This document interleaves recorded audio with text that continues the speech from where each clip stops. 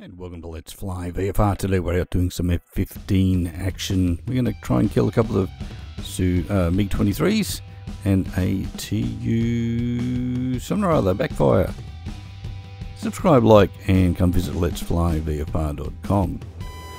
So here we are in one of the Flaming Cliffs aircraft. If you're new to DCS, then this, I highly recommend, is the place to start.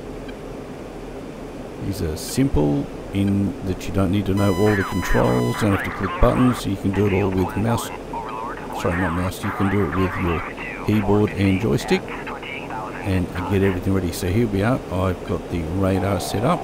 I'm trying to pick the first of the two fighters first, and behind that will come the bomber. So get them all locked up, put the shoot cues. And there goes one Fox 3.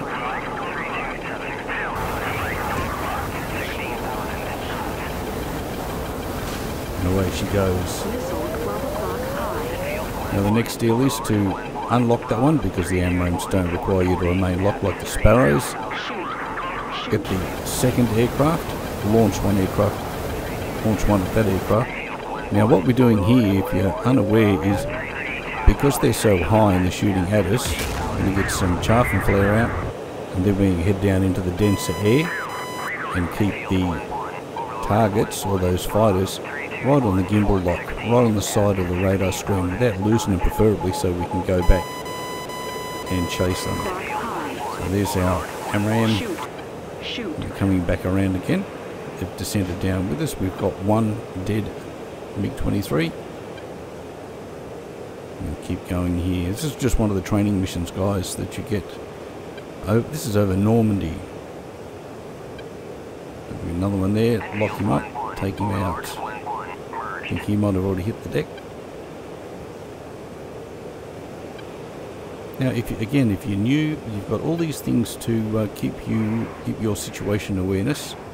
The radar warning receiver, that circle one on the right. Remember, you're in the centre.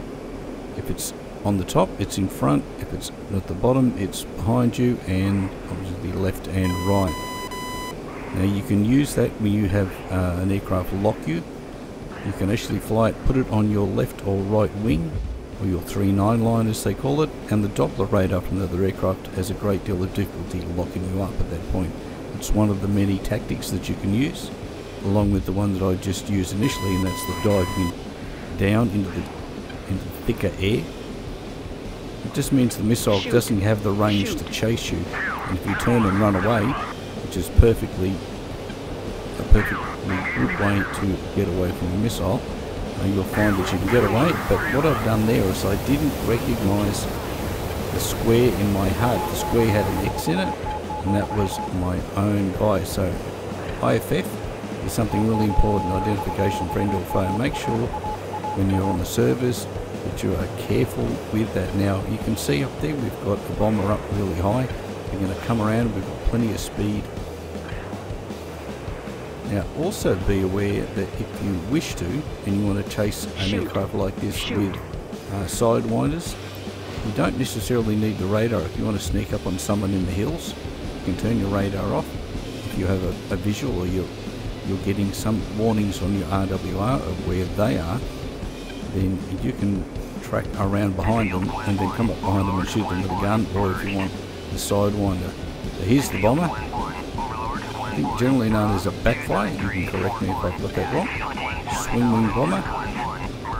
Missiles 6 o'clock low. One on the way, and there we go. So one TU-22 M3.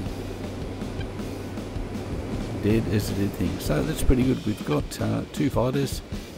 Unfortunately we shot down our own wingman, but that is a lesson learnt. You will lose all your points in the game, guys, if you do that, and you'll get banned from other servers if you do that.